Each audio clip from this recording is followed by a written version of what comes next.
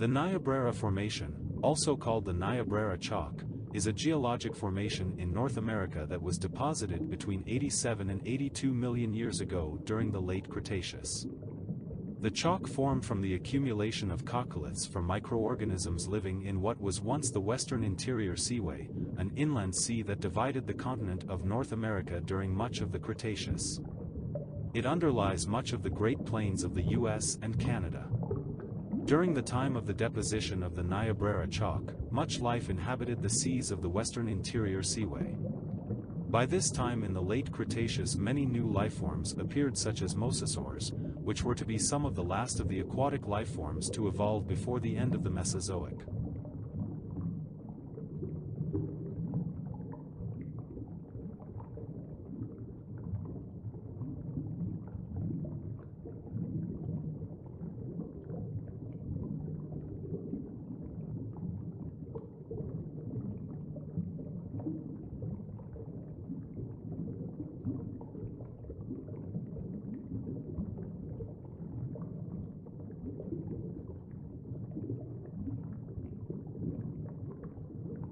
Tusoteuthis is assumed to have preyed on other cephalopods, fish, and possibly even small marine reptiles.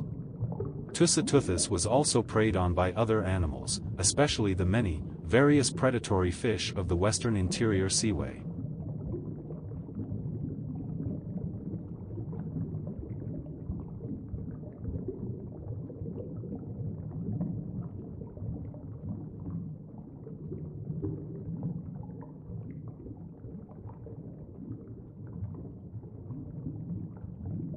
From shell isotope studies, it is thought that Baculites inhabited the middle part of the water column, not too close to either the bottom or surface of the ocean. In some rock deposits Baculites are common, and they are thought to have lived in great shoals.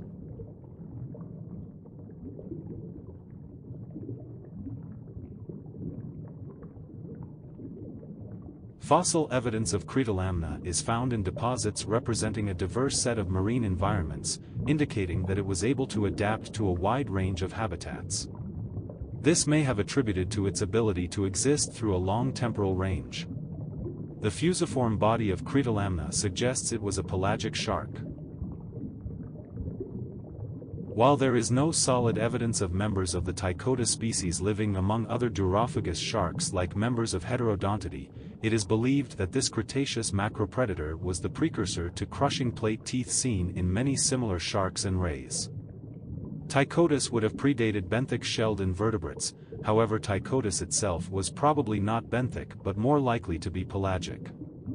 Squalicorax was a coastal predator, but also scavenged as evidenced by a Squalicorax tooth found embedded in the metatarsal bone of a terrestrial hadrosaurid dinosaur that most likely died on land and ended up in the water.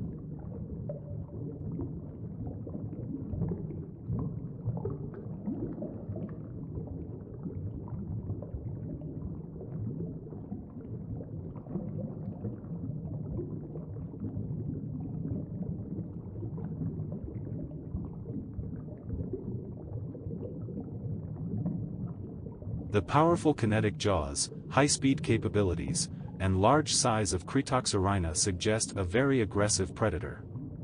Cretoxyrhina's association with a diverse number of fossils showing signs of devourment confirms that it was an active apex predator that fed on much of the variety of marine megafauna in the late Cretaceous. The highest trophic level it occupied was a position shared only with large mosasaurs such as Trylosaurus during the latter stages of the late Cretaceous. It played a critical role in many marine ecosystems.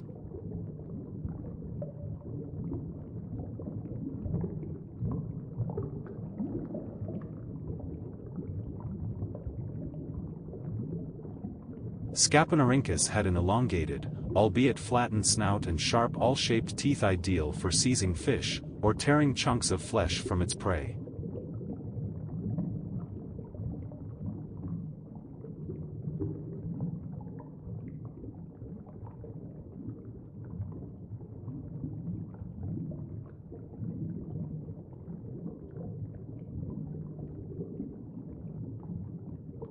The guitarfish is a benthic fish, cruising along just above the sandy or muddy seabed and foraging for crustaceans, other invertebrates, and fish.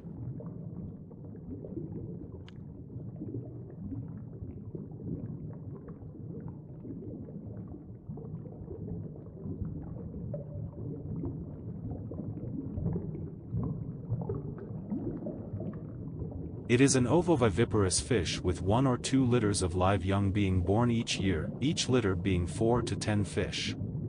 Gars tend to be slow-moving fish except when striking at their prey.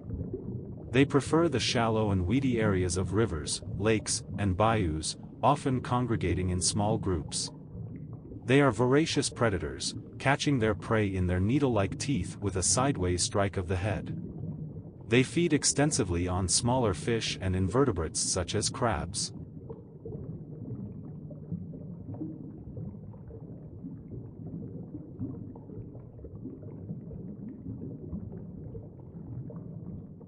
Despite being a formidable predator, remains of Enchodus are commonly found among the stomach contents of larger predators. One of the genus' most notable attributes are the large fangs at the front of the upper and lower jaws and on the palatine bones, leading to its misleading nickname among fossil hunters and paleoichthyologists, the saber-toothed herring. Although the closest living relatives of Cimolichthys are lancetfish and lizardfish, the living animals would have resembled very large freshwater pikes. Their bodies were covered by large, heavy scuts. Typical of this species are narrow lower jaws with several series of teeth. Perhaps the most striking feature of Stratodus were its conical, inward-pointing teeth. It possessed multiple rows of these teeth which could reach 7 millimeters. These teeth were extremely numerous, with at least 6,000 being present in the fish's mouth, to the point that over 1,000 of the teeth are oriented outside of the jaws on the lips of the fish. Like other plethodid fish, Pentanogmius had enlarged and high dorsal and anal fins. The dorsal fin starts just posterior to the skull and extends over most of the body until just before the deeply bifurcated caudal fin.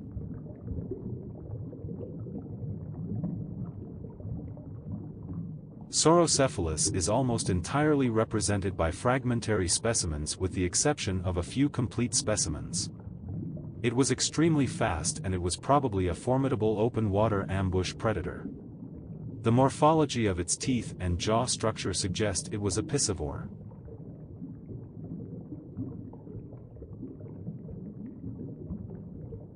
Like its larger relative, Ichthyodectes, Gillicus had numerous small teeth lining its jaws, and ate smaller fish by sucking them into its mouth, but the teeth of Gillicus are so small that the jaws appear almost toothless at first, which has led to the suggestion that it was also a filter feeder.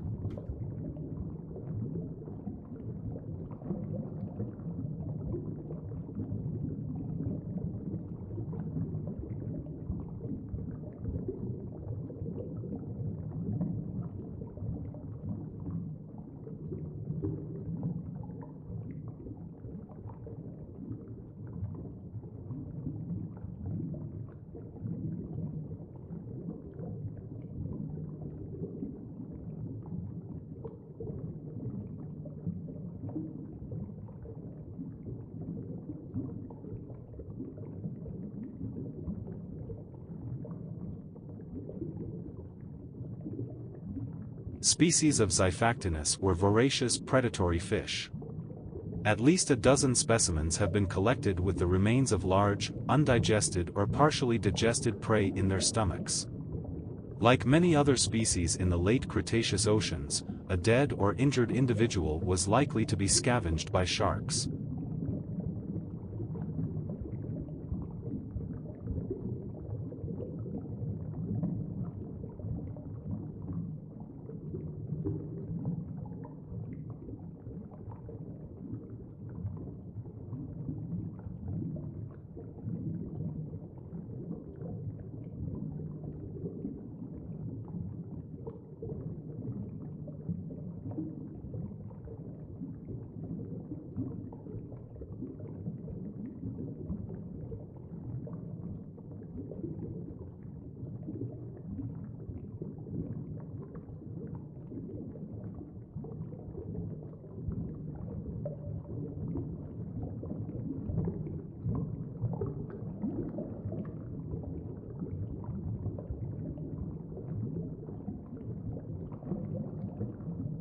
In its general body plan, Protosphyraena resembled a modern sailfish, though it was smaller with a shorter rostrum, was somewhat less hydrodynamic, and adults possessed large blade-like teeth. Recent research shows that the genus Protosphyraena is not at all related to the true swordfish family Xiphactinus, but belongs to the extinct family Pachycormidae. One of the most significant features of Bonnerichthys is the recognition that it was a filter feeder, living on plankton. This recognition that many large-bodied fish from the Mesozoic in the Pachycormidae were filter feeders shows that this niche was filled for at least 100 million years before previously known.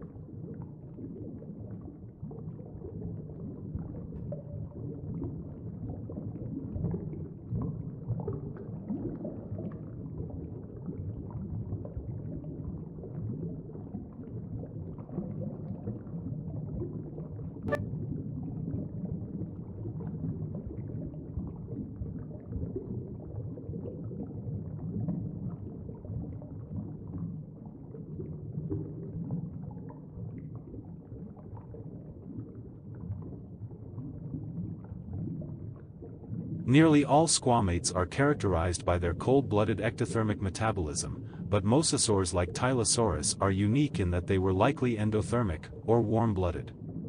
One of the largest marine carnivores of its time, it was an apex predator that exploited the wide variety of marine fauna in its ecosystem. The behavior of Trylosaurus towards each other may have been mostly aggressive, evidenced by fossils with injuries inflicted by another of their own kind.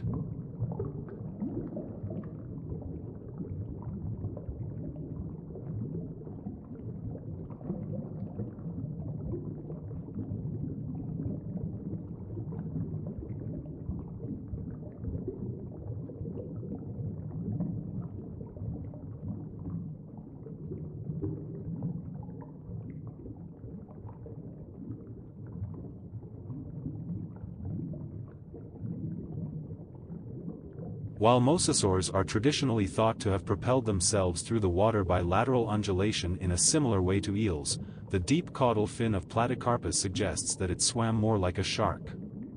Compared to the tylosaurs, plioplate carpine mosasaurs had much less robust teeth, suggesting that they fed on smaller prey such as small fish and squid.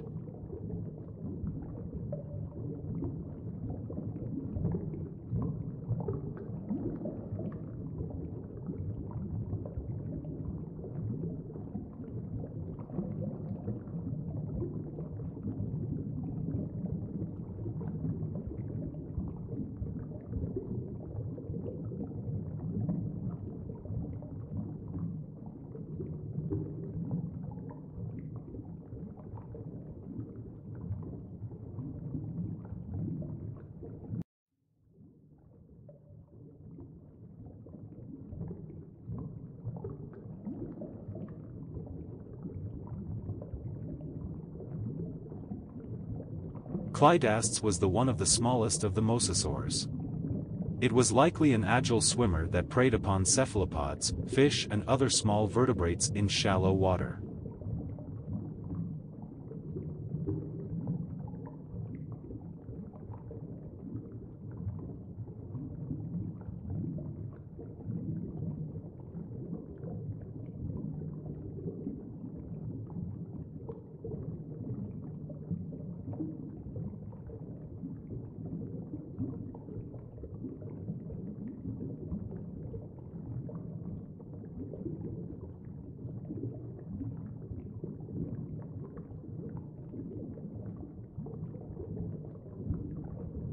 Ectinosaurus was a rare genus of mosasaur with several unique characteristics that clearly separate it from other mosasaur genera. The most prominent of these features is its elongated jaws.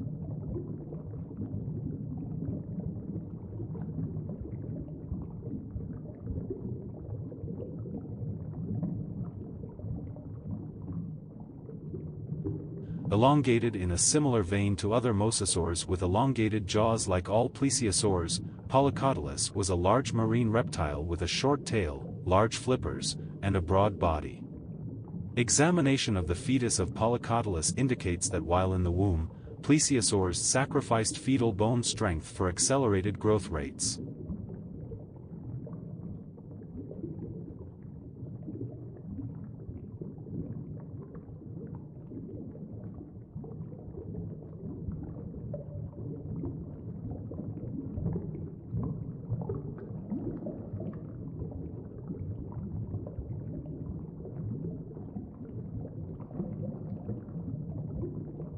The jaws of Dolichorynchops are not thought to have had a powerful bite force. However, this would be an unnecessary ability as it's the teeth that would do the work in prey capture.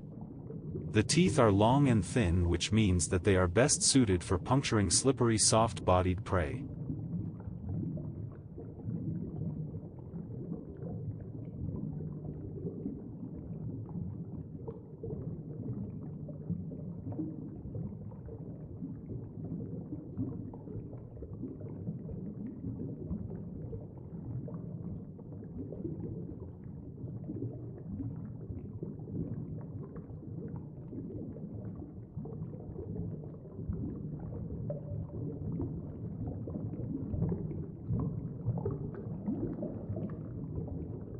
While most predators do not use gastroliths for grinding of food, almost all reasonably complete elasmosaur specimens include gastroliths. Although it is possible Styxosaurus may have used the stones as ballast, it appears likely that elasmosaurs used them as a gastric mill.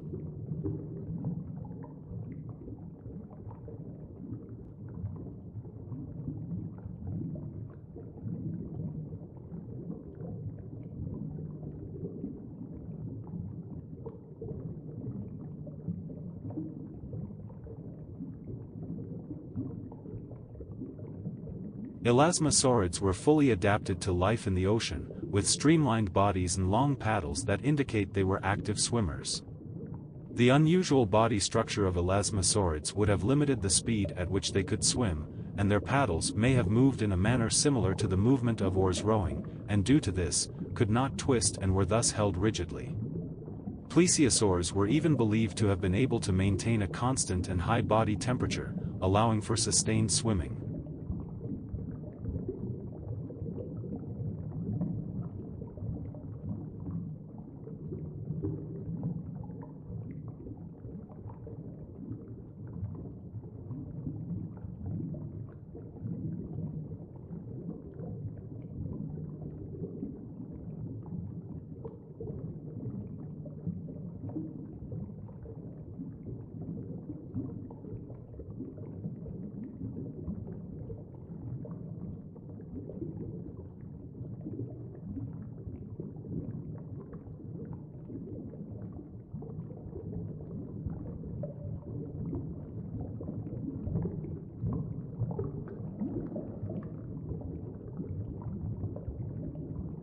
Protostega is one of the largest turtles to ever swim in the ocean and so far.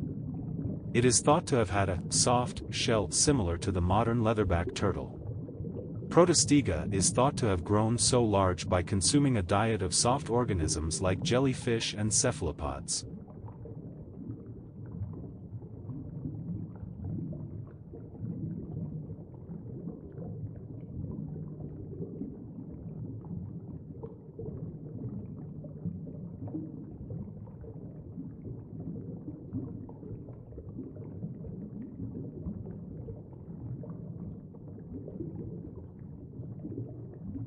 Hesperornis was primarily marine, and lived in the waters of such contemporary shallow shelf seas.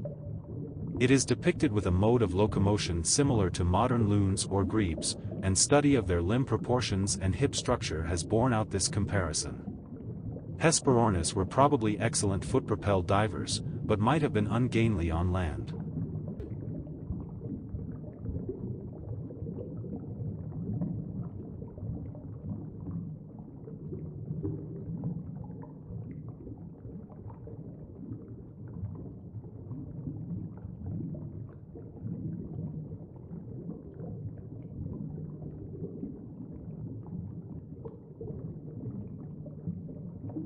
While it was excellently adapted to swimming and diving, Baptornis is thought to have been clumsy on land, pushing itself along the rocks with its feet rather than actually walking.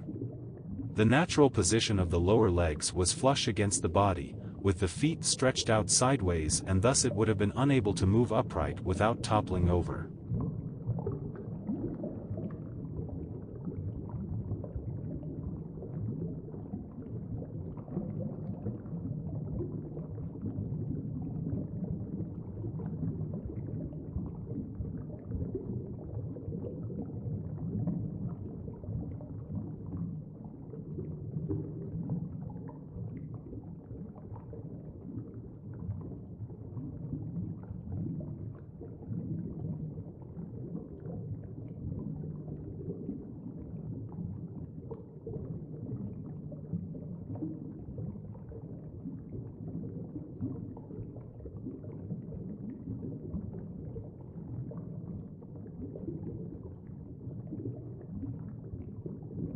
It is thought that Ichthyodectes was the Cretaceous ecological equivalent of modern seabirds such as gulls.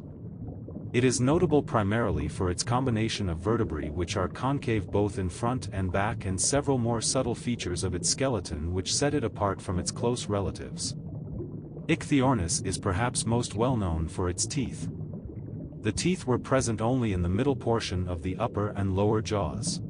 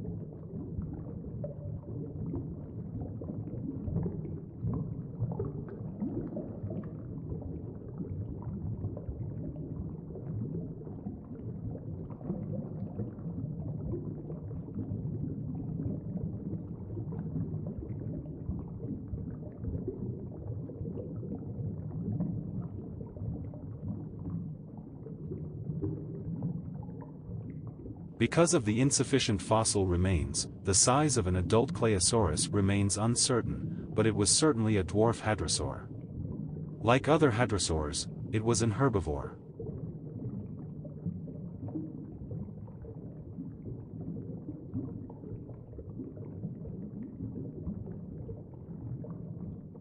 A few scientists had initially hypothesized that this crest, which resembles an enormous antler, may have supported a skin headsail used for stability in flight. While there is no fossil evidence for such a sail, studies have shown that a membranous attachment to the bony crest would have imparted aerodynamic advantages.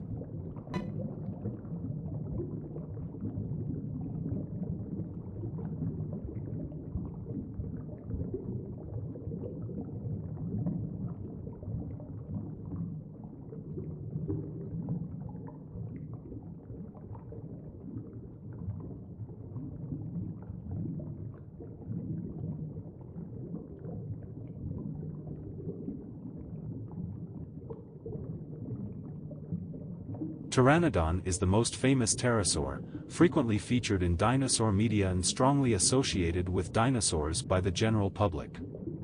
The wing shape of Pteranodon suggests that it would have flown rather like a modern-day albatross.